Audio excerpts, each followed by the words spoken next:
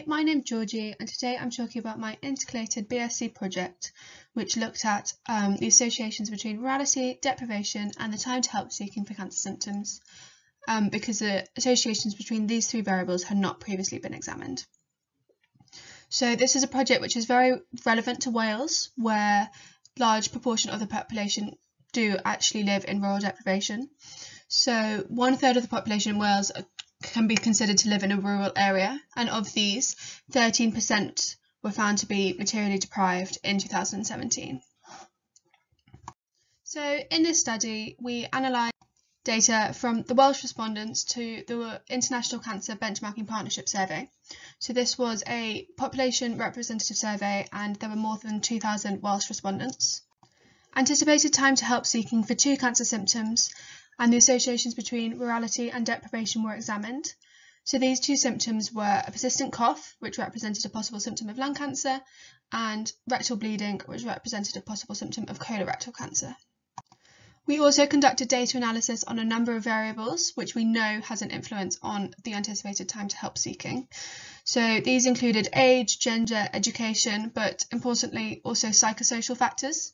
So symptom awareness is known to have an influence on when patients seek help. So if they have very low awareness, then this increases the length of time. And this is also true for cancer beliefs. So if a patient is found to hold very negative cancer beliefs, such as believing that cancer is a death sentence or stating that they would not want to know if they had cancer, this also increases the length of time before they seek help. So our results showed that both virality and deprivation did have an effect upon the time to help seeking for a persistent cough. However, no effect was seen for rectal bleeding, which is unsurprising because rectal bleeding is often quite a shock to people and can have a profound functional impact. However, a persistent cough is more ambiguous and more common, and so is less likely to be perceived as a serious symptom. So this map is the product of our research. And it predicts the time that it will take someone living in Wales to seek help for a persistent cough relative to the time taken for those living in a different part of the country.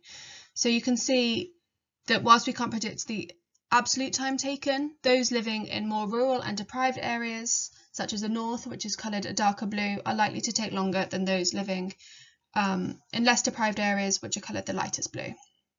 And so because of this, targeted interventions are needed specifically at rural and deprived populations in order to increase symptom awareness of lung cancer within these populations.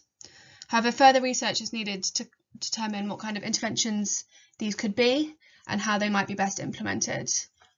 And this will help to improve cancer outcomes in this population. Thank you very much for listening.